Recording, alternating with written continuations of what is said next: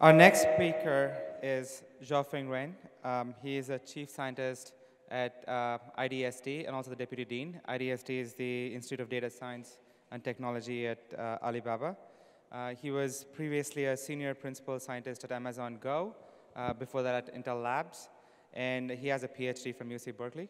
He'll be talking about video understanding at Alibaba. Please welcome Xiaofeng. Thank you, Vijay, for the introduction.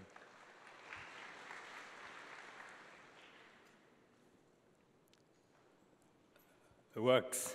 Sorry. Okay, good afternoon, everybody. And it's an honor to be speaking here. My name is Xiaofeng, and I work at the Institute of Data Science and Technologies, or iDST, at Alibaba. And it's exciting to hear, with all the research and efforts that's going on at Google and Facebook. And at Alibaba, we have some of the same problems that we need to solve, but we also sometimes have a different perspective or different problems we want to solve. At this point, I think we have more problems than solutions. So I want to share some of these things with you, and hopefully, you will also get interested in solving some of these problems together with us. So iDST is the R&D division of Alibaba. We work closely with many of the businesses across the company. And some of you know, Alibaba is actually a very diverse company that has lots of businesses. Or some of you may just think, Alibaba could just be Taobao, which is the dominant e-commerce platform in China. And some of you may know about AliExpress, where you can order things directly from China. But the company is really a lot more than that. Over the past 18 years, Alibaba has built an ecosystem and with lots of companies. It owns or partially owns many different things. For example, it has Ant Financial, which has the most successful and popular mobile payment platform, Alipay. It has Cainiao, which is a logistics company. It has a digital entertainment branch, which includes Youku, which is a video hosting and streaming site. And it has, for example, Gaode Map or Amap, which is the top map company in China. So there's really a lot of things that are going on across the company, and many of these, that's where or I personally feel where computer vision technology, especially video technology, can help them improve or sometimes make a big difference there. Of course, there needs to be a coherent mission to tie all of these things together. So I just put there, Alibaba's mission is to make it easy to do business everywhere. So we are primarily an enabler. We want businesses, especially the small business, to succeed, and we're trying our best doing many things to help them succeed. A business comes in many forms, and sometimes the acronyms can be confusing, at least to me. Sometimes we talk about e-commerce, and sometimes we call it m-commerce, which is mobile commerce, that has been very successful in China. And something that's being talked about a lot recently is o-commerce, which is omni-channel commerce that combines online and offline retails. But in any case, at the core of things, we have people and we have products, and what we do is that we want to somehow find the association between them to help the right people find and get the right products. So obviously, there's a lot of information that needs to be extracted to make that effective. And for me, I like to think, computer vision, image and video analysis is more of the good ways to get there. As well, we have been seeing a series of transformations in terms of the carrier of information. We start with text, and we go from text to image, and now this to video, and arguably at some point we'll also see a lot more interactive media. Whether the underlying driving force is advancing hardware, or just the raw compute power, or the wireless communication and networking, all these things together, I think the trend seems to be inevitable. So what do we do there? I want to show you a few examples. For example, Taobao is one of the core businesses of Alibaba. And in 2009, the interface of the website looked like this, which seems to be very old school. From today's point of view, you see a lot of text, groupings of text and categories. And today it looks very different. One thing is that it has primarily moved to mobile devices. Today in China, most of the shopping is done on the phone. It's no longer on the website. So as a result, even some of the features will only develop for mobile phones or primarily go into the mobile phones. So the interface today looks like this, and it's a lot more visual. You see a lot of pictures and everything on your mobile phone when you go to Taobao. So I want to digress first a little bit before I go into video. I want to tell you a little bit about what we have done about images, just as a precursor. These are the typical queries people would input into Taobao. Sorry, I tried to see if I can translate this, or I even tried Google Translate. I don't think it works. So let me just put this text there. So we have the queries, some of the words which even I don't understand, and then we have the products as described by some of the text and an image, and we want to find the mapping of these two. You can probably do pattern recognition to see that, you know, the green text are the things that we can actually find. If you do text-to-text match, which is the basic thing we do when we do product search, you will find some matching, some things are matched and some of these things that don't. So what do we do with these? It turns out, you know, a lot of information is contained in images. You know, we can match some of the text or keywords to text, and we can match some of the others to the image. And together, they can help us, you know, find more accurate matches, products that matches the description. So that turns out to be quite effective, especially for long-tail queries. And so we do some of the things that you might expect, you know, to joint in text and image embedding. We also leverage user clicks, in particular, to try to learn the similarity between inquiries and descriptions. So that's been working quite well.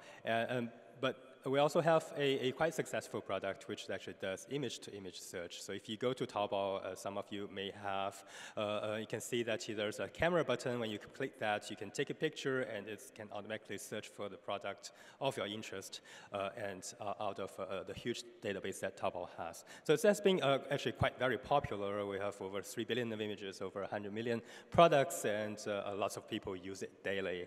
And you know, sometimes it's really much easier to take a picture than try to describe that thing by words. So we have done that for images, and the next we try to look at videos, and it's very clear that we're going to see we are seeing a lot and more videos on Taobao. People have been uploading videos, but they tend to actually be a little bit different in nature at the first glance. So here are some of the examples. The sellers, the videos, they will upload these videos to the Taobao website. They're very diverse, but you know, at the first glance, you can see there are promotional videos that people try to you know, boost the image of the product. There are video guides on how you can use the product. Sometimes there are documentaries on how it is made. There are a lot of information in these type of videos. And what's more interesting is that many of these sellers, they don't just play videos on the site.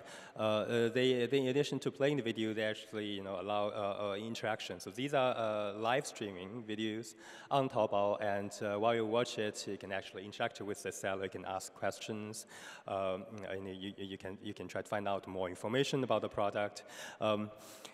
So the interactive aspect is quite important. We can see that the conversion rates is much higher than normal, and people really tend to buy the products once they go into an interaction and engagement with the seller. So these are tend to be the professional-made videos that help boost the sales of products. But there are different type of videos on Taobao which tend to do more similar things to images, which is describe the products. Here are two examples of the videos that I found. This is on Xianyu, which is part of Taobao. It's a second-hand trading platform.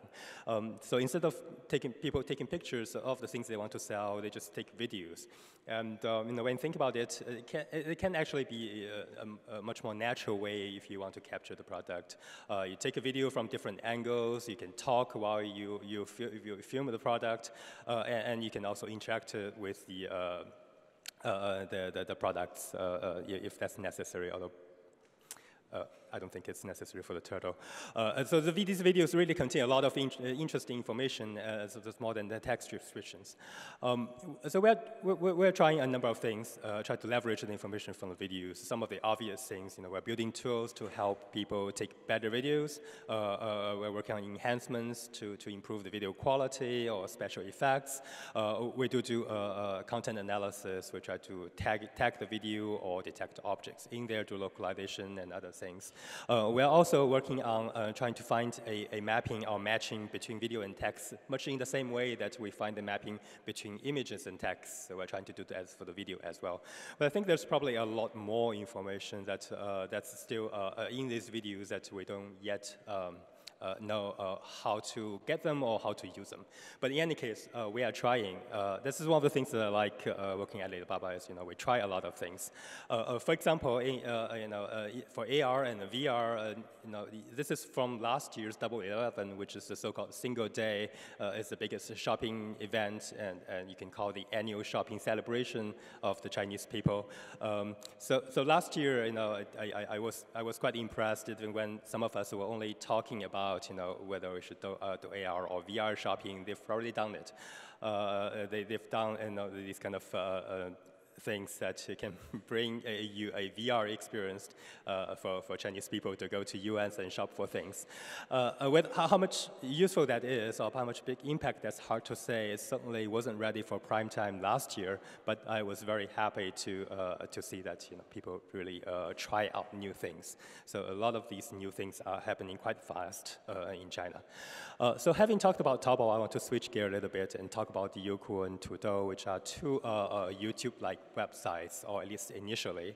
So these are both of these companies founded about 10 years ago. They went through a number of transformations. When IPO, they got merged, and they got acquired by Alibaba last year. So over the course of time, they have evolved quite a bit. So even though they started initially like YouTube, they're not so much like YouTube anymore, and they're different in its own way.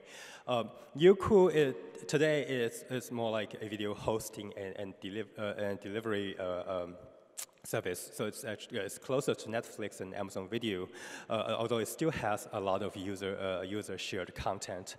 It's quite popular.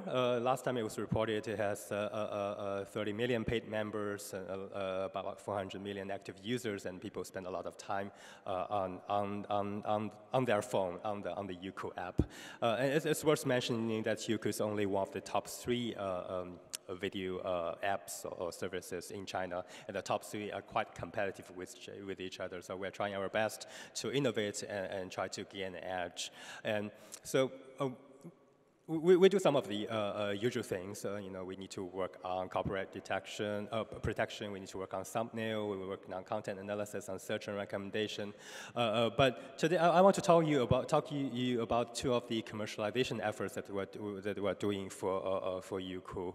And as you now know, as impressive as YouTube is, it still loses money, and that's a problem for all the video websites across the world. So finding a way to commercialize this is something of quite interesting, to the company. So we're trying 2 things. One is, as I mentioned to you, we have a good way of search for products based on images, and we're extending that to video. So if you take any video on Youku and take any frame, it can contain a fair number of interesting objects in there. We're on a semi-generic object detector. You can find the painting in there, and if you care enough, you can actually find a painting. In this case, the top one will be almost like an exact match to the things that you want. There are other objects in there. If you find the person in there, you can also find a dress that's quite similar. I probably wouldn't buy things this way, but there are people who are certainly interested. And as you can see, this is not only shows that we can understand these videos better, it also makes these videos more interactive, so to speak.